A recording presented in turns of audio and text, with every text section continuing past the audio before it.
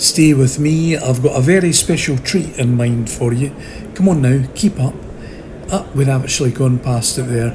We're looking at the Ford Corsair today, manufactured by Ford of Britain. The Corsair from 1963 to 1970. Now that was before colour television, before decimalisation in the UK. When Corsairs die, they come here. It's like Westworld, the film. Check that out if you haven't seen it. These guys are engineers, fixers, and they're clever with it too. This is where the cars are given eternal life. They allow them to live forever. This is where the magic happens. Well, you know, I think it's high time that we revisit Ford Corsair, because this time, here in 2022, at the Practical Car and Restoration Show, the guys are really alive. There are several projects on the go here, and these cars are being restored.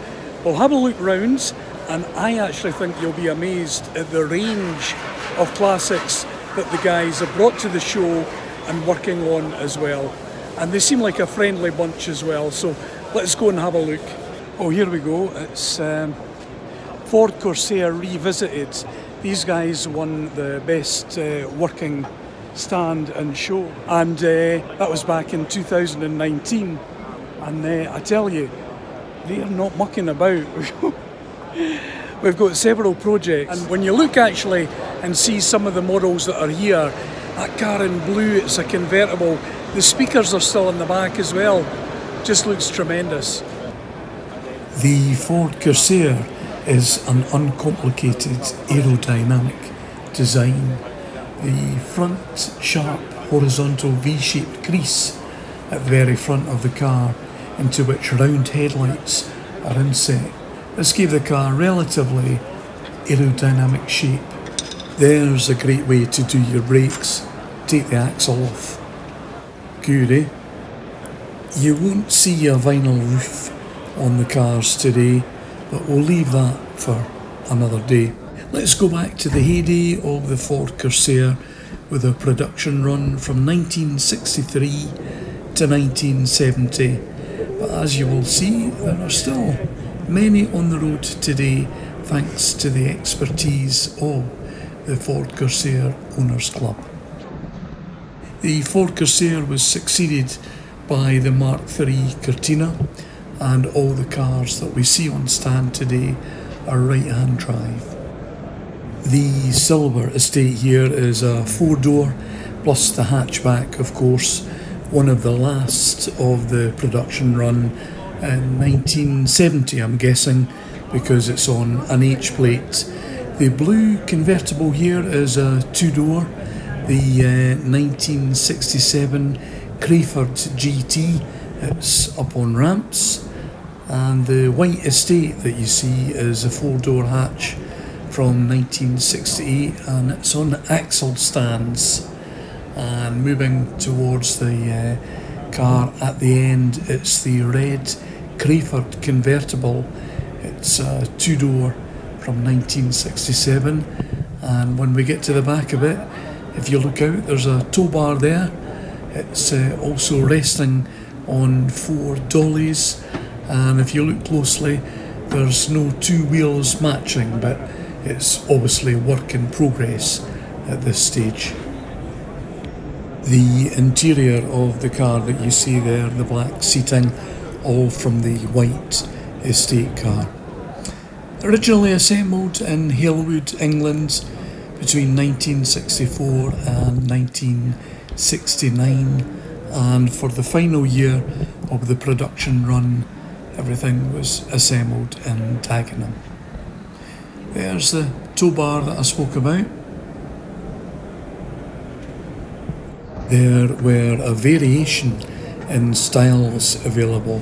The 4-door saloon, the 2-door saloon, which was quite rare, and predominantly the left-hand drive market, but the 2-door convertible, and also a 2-door cabriolet, and at the far end of this display, the 5-door estate car.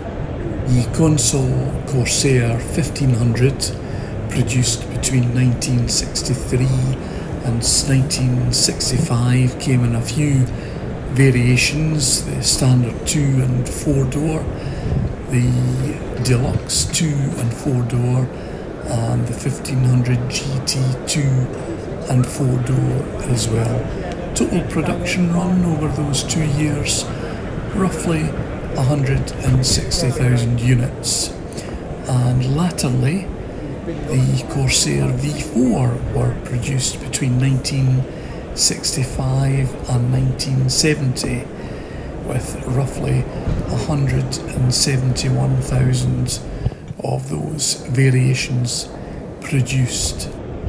Over the 6-year production period, roughly there are 600 cars thought to survive in the UK today, with roughly 100 convertibles built over the period. 75 appear to be surviving. The Practical Car and Restoration Show, it's not called that at random. There's a reason for it, because we've got stands like here on the Ford Corsair stand. You can actually see the guys have got several projects on the go. Hello everybody, hiya, toot toot, beep beep. Well, Stevo, it's actually called the Practical Classics, Classic Car and Restoration Show. Anyway, I enjoyed it. Thank you everybody for watching. I think that was amazing, because even in the convertible there was loads of space in the boot. Now, if you'd like to give the Ford Corsair the thumbs up, that would be good of you to do so, and of course you can subscribe to SLR.tv. If you'd like to see more Ford Corsair, I'm going to put a link for you to see a film that I did in November of 2021 on the Ford Corsair. In the meantime, from Stevo and myself, Gregory Bear, we'll catch you next time on SLR.tv. I hope you can join us then. Toot toot, peep peep. See ya.